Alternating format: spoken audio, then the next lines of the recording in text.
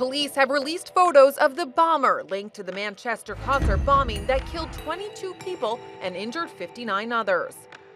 The photos show 22-year-old Salman Abedi, the night of the attack, looking calm, wearing a baseball hat, jeans, and Nike sneakers, just before it happened. Authorities believe the backpack he has on in the picture, captured by surveillance footage, held the explosive used that night. 13 others have been detained since the bombing that happened at an Ariana Grande concert in England.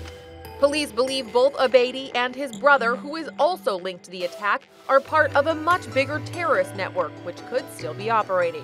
For InsideEdition.com, I'm Kelly Nealon.